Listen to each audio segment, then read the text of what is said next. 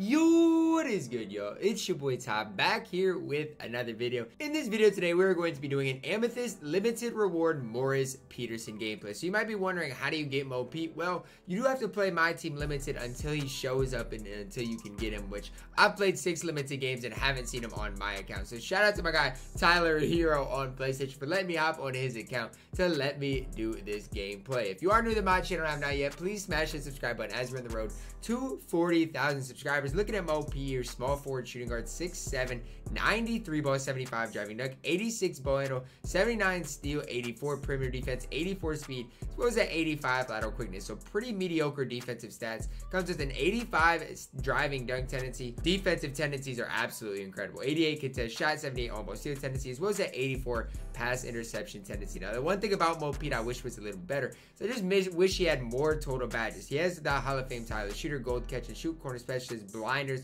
on current gen, that is steady shooter, hot zone hunter, slippery off ball, volume shooter as well. As you guys can see, there is no range extender, is no deep threes or clamps on this card. So you got to know that going into it. Obviously he can get quick first step, can get clamps, but he doesn't come with clamps or range extender, which makes a pretty big difference. Looking at Morris Peterson here, the first thing I'm going to look at are his hotspots, which he does have 4 out of 5 around the arc, which is super nice. Dribble sigs are not good in the full court. They're just not good in the half court either.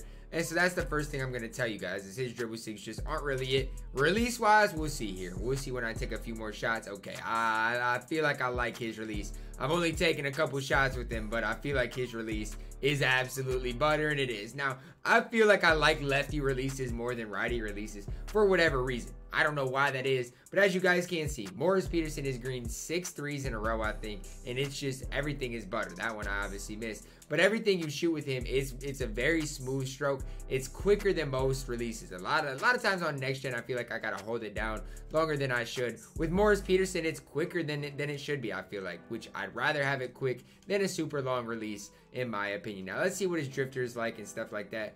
Because if you can green drifters with a guy like Mo Pete with blinders, it is going to be very tough to stop. He doesn't have range extender, clamps, and some key badges, quick first step either, so that definitely hurts the card. But attacking the rim, he should be decent, as well as being a knockdown shooter. Looking at Mo Pete on current gen, we'll see what type of dribble sigs and everything he's working with, and again, not great dribble sigs at all. Obviously, he's going to be able to burst, peekaboo, everything like that. His release feels smooth on current gen too. Like that one, I don't know how it wasn't green. Maybe it's because it was just a little deep. But again, another Morris Peterson, another release that just is very fluid. Current gen, next gen, it doesn't matter. He is absolutely green. And so that's something to know. His release, I'm telling you right now, current gen, next gen, it doesn't matter. I don't know if I green with that card more than Morris Peterson. Like most cards I'm inconsistent with when I come back to current gen, but Morris Peterson is just different. Current gen, next gen, it doesn't matter. His release is very quick, very easy to time, and very green. So that's something definitely to like about Morris Peterson. Obviously his dribble sigs aren't going to be great, and it is going to be tough to move and groove with him, but with the burst, with everything, with his release, he should be able to create his own shot on current gen and next gen both. Now, I don't think Morris Peterson is going to be the type of guy that I want to run my offense through or anything like that. But at the same time, I feel like he can be that perfect cone type of player at that shooting guard position. As I missed my first shot of the game, I got to be able to green that consistently. This guy's got an awful lineup. I see Sapphire, Zion Williamson out here. I honestly feel kind of bad for this guy that I'm playing, but at the end of the day, matchmaking is, I feel like it's broken on next gen. I feel like it's a lot easier on next gen compared to current gen. Like you'll get a lot sweeter matchups if you have a good team. Morris Peterson, first shot of the game coming off the screen for a nice green light. Move your feet, Morris. And that's the problem with Morris Peterson. No clamps. He's not super quick on the defensive end. It's not like he's super slow. He's just not quick, and that's going to be a problem for Morris Peterson. Just defending at a high level, I feel like, is the one downside to Mo Pete. There's no way you just like, what kind of defense are you playing? I'm a little bit confused right now. He just ran at my body. He just ran at my body again. Up to Morris Peterson. Set those feet. You better come guard him next time, because he's not missing with that release. Come here. Like, why am I getting I'm getting so much defensive attention for a Morris Peterson card, who's literally a free card. This guy I'm playing could go get Mo Peterson, and it would help his lineup out, because he has one of the cleanest strokes in the game. I wonder how close he's getting to takeover and what his takeover is, because he's been doing his thing so far in this game. Set your feet again. Another green. Everything is green with Morris Peterson. He has sharp takeover. Now he's got Ben Simmons into the game. This guy is just, I'm confused at his lineup. Like, he's probably just started playing the game, whatever, but even if you've just started playing the game, watch me or DVG's videos, and you know that these guys that he's playing with should not be on the court.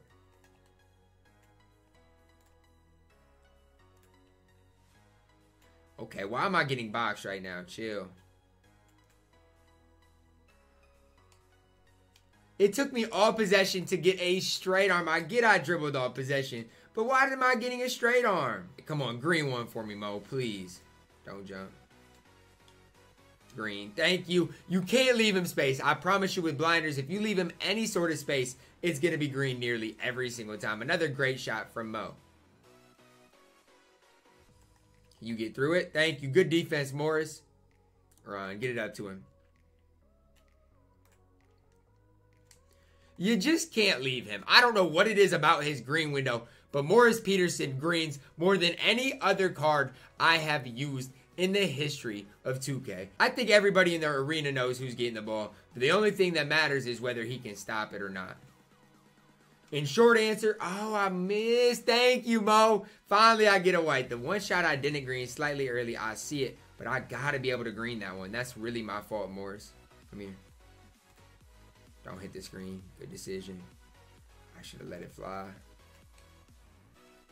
Ah, that's me, man. He was tired. It got in my head, and I just held it down a little bit too long. That's really my fault. Mo Pete with a pluck. Get it over to him. Knock down Morris Peterson. Another green light. He has 25 points in the first quarter of the game. Oh, is he pausing out the game?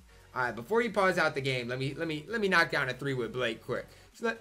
I'm selling releases. Thank you, Blake. He's got one pause left. I'm sorry, man. You just got to go ahead and do your thing. We saw how great Mo Pete was in Unlimited. Let's see if he can do that in Triple Threat Online. Matchmaking on Next Gen is so broken. This guy's name's 2410.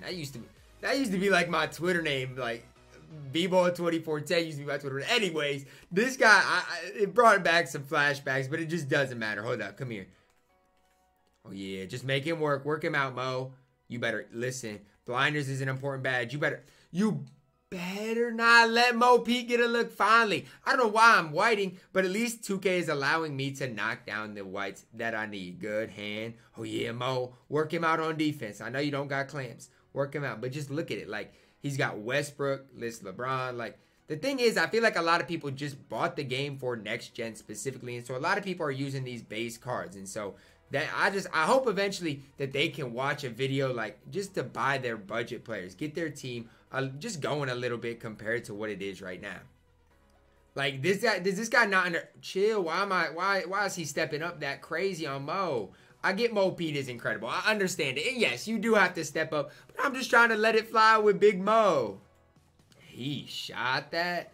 What am I seeing? Up to Mo. You guys know what time it is. Snatch for me. Hey, look at Mo. It's over with. It's over with. I got a green. Back to him. This one's green. I don't miss on the catch and shoot with Morris Peterson. His release is so smooth. The green window is so crazy. I just got to be consistent. You shot that. Yikes. Run, Mo. Stop on the break. Nobody picks him up, and I promise you, he has hot spots from everywhere. You're going to regret it every single time you leave him open. Like, why is he... Yo, I missed. He got like a weird animation there in which his legs spread out though. And that's something on Next Gen. Sometimes you get weird animations shooting the ball. Like, it's different, it's weird, but that's just something to get used to. Like, obviously I don't play Next Gen enough, but it's obvious. You get weird animations sometimes when you're going to shoot the ball. But when he gets his normal animation like that, it's green almost at least 3/4 of the time. I'm going to green it off the dribble. Off the catch and shoot, it's even higher than that. You mow the ball. That might be too deep. You don't even got range. Dreamy. It doesn't matter though. Blinders on. I don't know what it's on, but I know for a fact he has it. He is absolutely ridiculous. And we all know what's happening on this possession. I don't think there was ever a doubt. For Jewel, for me, what was happening on this possession. Morris Peterson, we're going to take a drifter, see what's that like. That's a green too. Looking at the final box score, Mo Pete ended with all 21 my points with 7 of 10 from 3, and I'm pretty sure every one of those 7 shots were green. Guys, I'm not going to sit here and lie. As far as releases that I green with, Morris Peterson might be at the top of the list. I don't know if I've ever greened with a card more than I green with this Morris Peterson. And I was having a lot of fun playing with him. I get he doesn't have everything. Like, if you look at the badges, I get he has some of it, but he doesn't have everything you need. Like, he has volume shooter, hot zone, hunter, green machine, stop and pop. Like, he's got some good badges. I understand it. Blinders, catch and shoot, corner specialist. No range extender, doesn't come with clamps. And the thing is, on next gen, you can definitely still get by running Morris Peterson. One of the top, free cards in the game as far as easy guys to get. If you play limited, get lucky enough to get Morris Peterson, trust me, on next gen specifically, you can definitely run this card. Comment down below, how do you guys think of Morris Peterson? Are you greening with him as much as me? Let me know, guys. Drop a like on the video, subscribe if you are new, and as always, man, I love you guys, and have a blessed day.